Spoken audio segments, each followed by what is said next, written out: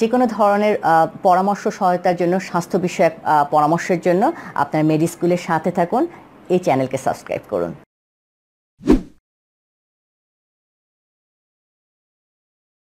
অনেক ক্ষেত্রে আমাদের বাবা মার একটা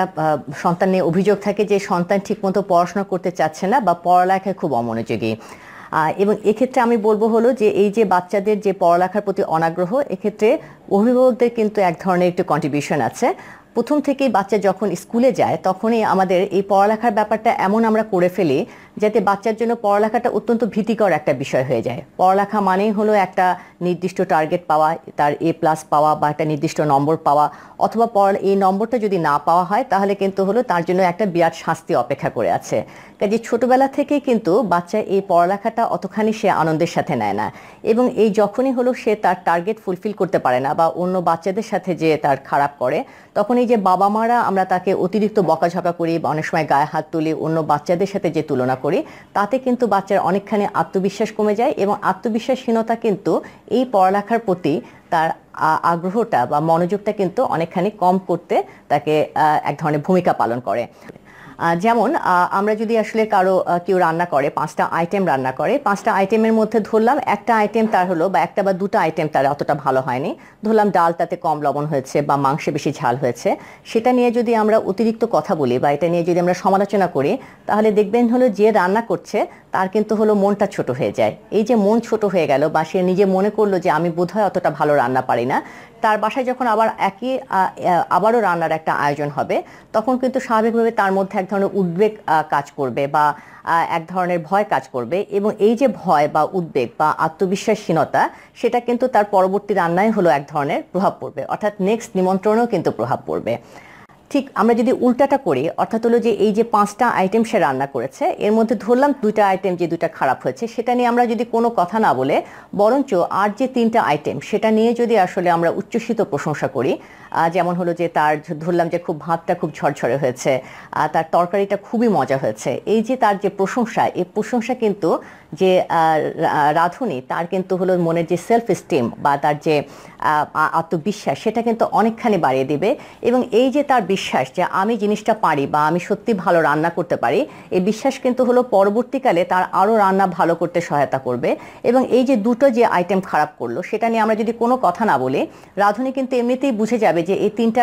রান্না নিয়ে যে প্রচুর আইটেম নিয়ে প্রচুর কথা বলেছে, এই 2টা নিয়ে যে বলেনি, তার মানে এই দুটোতে কোনো ত্রুটি রয়েছে। এবং এই যে তার 3টা আইটেমের যে প্রশংসা, সেটা কিন্তু তাকে উৎসাহ দিবে যে এই যে তার যে ওই ত্রুটিটা হলো মেকআপ করার জন্য। কারণ আপনি দেখবেন হলো আমাদের সবারই মধ্যেই কিন্তু আমরা একটা প্রশংসা পেতে পছন্দ করি, অন্যর চোখে আমরা ভালো দেখতে পছন্দ করি। যখনই হলো অন্যর চোখে আমরা একটু ভালো দেখি, আমরা কিন্তু আরও ভালো হতে চাই।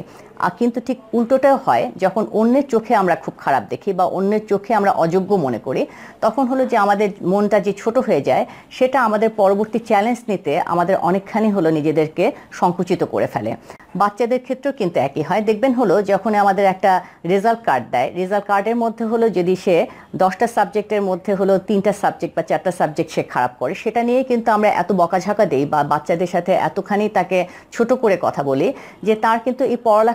পরীক্ষার প্রতি তার কিন্তু আগ্রহটা কমে যায়। আমরা যদি উল্টা কাজটা করি, অর্থাৎ হলো যে এই 10টা সাবজেক্টের মধ্যে যে সাবজেক্টেরগুলো সে ভালো করলো, সেটা নিয়ে যদি আমরা খুব প্রশংসা করি যে না, বাংলায় তুমি কিন্তু খুব ভালো করেছো বা তোমার সমাজে খুব ভালো করেছো, তাহলে কিন্তু বা আমি খুবই খুশি তোমার এই পারফরমেন্সে, তাহলে দেখবেন হলো যে বাকি যে অংশগুলোতে আসলে সে খারাপ করেছে, সেটা কিন্তু তার নিজের মধ্যে এক ধরনের উৎসাহ হবে সেটা একটু ভালো করতে। কাজে আমি বলবো হলো যে আপনাদের সন্তানদের ক্ষেত্রে যদি পড়ালেখায় মনোযোগ দিতে চান, তাহলে তার যতটুকুন তার ক্ষমতা, যতটুকুনি নির্দিষ্ট তার যে জায়গায় তার পারফরমেন্সটা ভালো, সে জায়গায় প্রচণ্ড রকমের তাকে ভালো বলুন এবং হলো তাকে উচ্ছ্বসিত প্রশংসা করুন। সেই প্রশংসা কিন্তু বাচ্চার মধ্যে কনফিডেন্সটা বাড়াতে সাহায্য করবে। আর একটা কাজ কখনোই যেটা করবেন না, সেটা হলো অন্যদের সাথে কম্পেয়ার করা। আমি যেটা রান্নার উদাহরণ দিচ্ছিলাম, আপনাকে যদি কোনো মানে পার্টিকুলার আইটেম নিয়ে আপনাকে আসলে নেতিবাচক মন্তব্য করা হবে, আপনার মন তো ছোট হয়ে যাবে, কিন্তু যদি দেখা যায় যে আপনাকে যদি বলা হয় যে পাশের বাড়ি ভাবি কিন্তু এই মাংসটা খুব ভালো রান্না করতো, আপনি কিন্তু এই রান্নাটা আপনি কেন পারলেন না, আপনার মনটা কিন্তু তখন আরও খারাপ হবে। এবং আরও একটা যেটা হবে, এক ধরনের হলো কিন্তু ঈর্ষা বা একটা হিংসার মতো অনেক সময় অনেকে তৈরি হতে পারে। এই ঈর্ষা কিন্তু আপনার এই সম্পর্কটার মধ্যে হলো কিন্তু এক ধরনের নেগেটিভ প্রভাব পড়ে। তো বাচ্চাদের যখনই আমরা অন্য বাচ্চাদের সাথে কম্পেয়ার করি, তখন যেটা হয় হলো যে সেটা হলো বাচ্চার পারস্পরিক সম্পর্কের ক্ষেত্রে কিন্তু একটা নেতিবাচক প্রভাব পড়ে। কাজেই হলো যে যখন হলো কোনো বাচ্চা আপনাদেরকে এসে রিপোর্ট কার্ড নিয়ে আসবে বা যখন কোনো একটা রেজাল্ট নিয়ে আসবে, যে অংশটা বাচ্চার ভালো সে অংশটা তারা আপনার প্রশংসা করুন, এবং যে অংশটাতে সে খারাপ করছে সেটা নিয়ে আপাততভাবে কোনো কথা না বলাটাই ভালো। এবং বাচ্চা কিন্তু নিজেই সে বুঝতে পারবে যে তার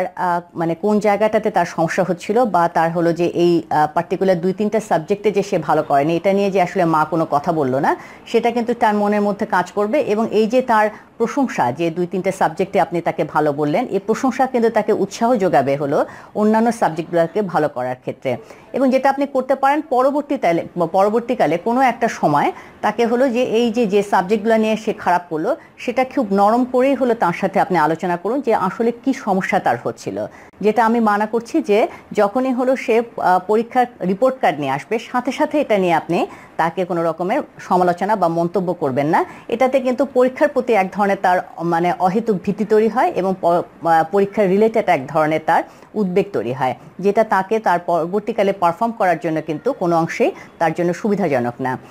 যেটা আসলে প্রথমত আমরা বলছিলাম যে বাচ্চাদের সাথে আমরা প্রথমেই হলো একটা বইয়ের সাথে তাদের একটা বিরোধ ঘটিয়ে দেই, অতিরিক্ত বকাঝকা এবং অতিরিক্ত চাপ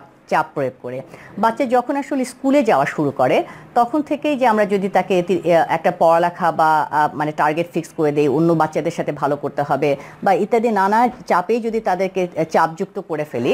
তাহলে কিন্তু হলো বাচ্চার যে পড়ালেখার প্রতি আগ্রহ সেটা কিন্তু থাকছে না। কাজে আপনার প্রথম দিকে যেটা করুন, যখন মাত্র স্কুলে যাওয়া শুরু করছে, তার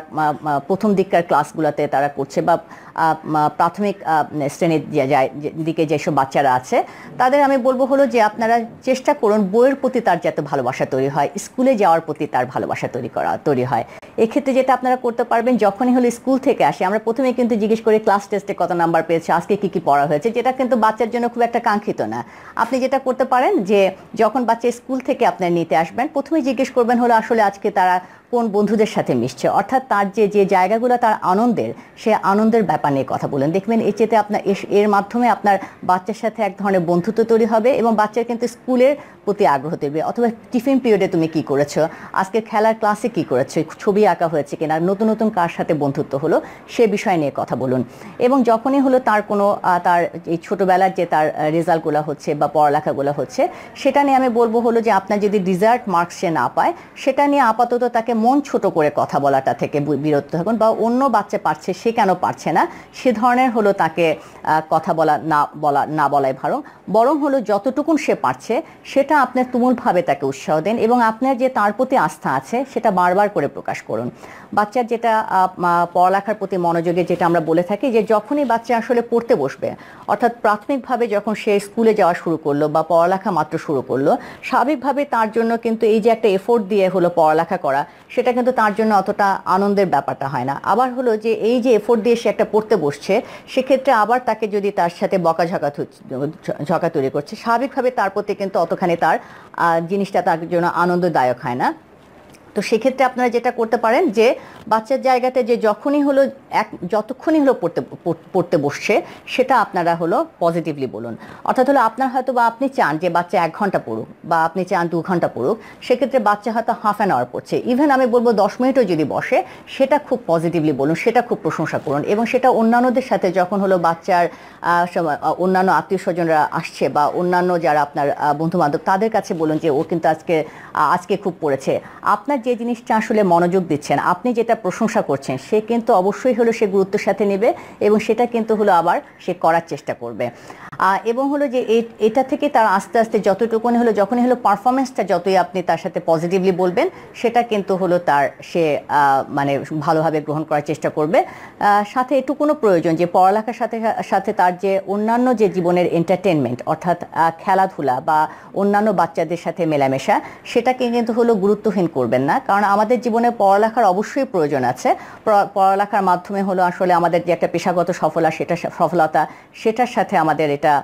রিলেটেড। কিন্তু হলো যে আমাদের যে মানে যে বাচ্চা বেশি খেলাধুলা করবে, অন্যান্য বাচ্চাদের সাথে মেলামেশা করবে, তার কিন্তু সোশ্যাল স্কিলটা তৈরি হবে। সোশ্যাল স্কিলটা কিন্তু আমাদের নানা রকমের যখন আমরা চাপদায়ক পরিস্থিতি আমরা সম্মুখীন হই সেটা মোকাবেলা করতে সাহায্য করে। এই চাপদায়ক পরিস্থিতি কিন্তু একটা হতে পারে এই যে পরীক্ষার হলে বসা, একটা যে কোনো ধরনের বড় পরীক্ষাটা দেওয়া, এটাও কিন্তু তার জন্য চাপ। যে দেখবেন হলো যে বাচ্চাটা হলো যে সোশ্যাল স্কিল ভালো, সে কিন্তু এই ধরনের ছোটোখাটো চাপ হলো মোকাবেলা করতে পারে। আর একটা জিনিস বলছিলাম যে যখনই হলো ছোটোবেলায় যদি আমরা অতিরিক্ত হয়তো বা চাপ দিয়ে বাচ্চার কাছ থেকে পড়াটা আদায় করে নিতে পারি, কিন্তু বাচ্চার যদি হলো পড়ালেখার প্রতি আনন্দ তৈরি না হয়, ভালোবাসা তৈরি না হয়, যখন সে সেকেন্ডারি লেভেলে যাবে, যখন আসলে তার অ্যানালাইসিস করে পড়তে হবে যে একটার সাথে একটা মিলিয়ে সেটা সূত্র ধরে ব্রেনটা যখন আরও অনেক বেশি খাটাতে হবে, অনেক বেশি অ্যানালাইটিক্যাল হতে হবে, তখন যদি ভালোবাসা না থাকলে কিন্তু সে অ্যানালাইসিসটা ওরকম করে করতে পারবে না। যার জন্য দেখা যায় যে অনেকে ক্লাস 1 থেকে 5 পর্যন্ত মোটামুটি ভালো রেজাল্ট করে, কিন্তু ক্লাস 6-এর পর থেকে কিন্তু আর অতটা সে ভালো করতে পারে না, কারণ তখন কিন্তু মুখস্থ বিদ্যা শুধুমাত্র অতটা কাজ করে না। কাজেই হলো যে আপনার আচরণ কিন্তু অনেকখানি ডিটারমিন করবে বাচ্চা কোন জিনিসটাতে হলো সে ভালোবাসা বোধ করছে, কোন জিনিসটাতে সে অনাগ্রহ বা বিরক্ত বোধ করছে। কাজেই পড়ালেখার ক্ষেত্রে আমি অভিভাবকদের বলবো একেবারেই হলো আপনারা সমালোচনা করবেন না, কোনো অবস্থাতেই অন্য বাচ্চাদের সাথে তুলনা করবেন না, এবং বাচ্চা যতটুকুন পারে ততটুকুন তাকে খুব উৎসাহ দিন, এবং সে যে আরও পারবে সে আস্থা যে আপনার বাচ্চার প্রতি আছেন সেটা বারবার প্রকাশ করার চেষ্টা করুন। আপনার মেডি স্কুলের সাথে থাকুন, এই চ্যানেলকে সাবস্ক্রাইব করুন। ধন্যবাদ সকলকে।